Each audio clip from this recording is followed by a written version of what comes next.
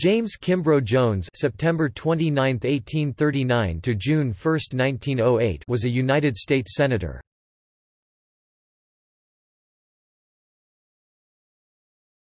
Topic: Biography. Born in Marshall County, Mississippi, Jones moved with his father to Dallas County, Arkansas in 1848.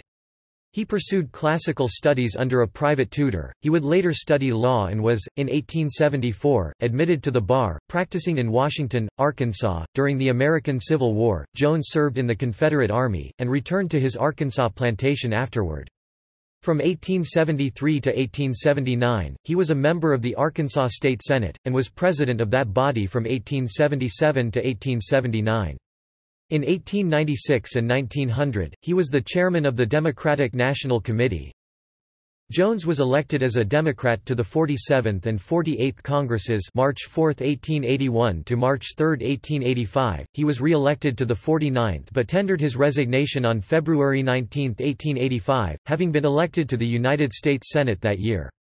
Jones was re-elected in 1891 and 1897 and served from March 4, 1885, to March 3, 1903, unsuccessfully seeking re-election in 1902.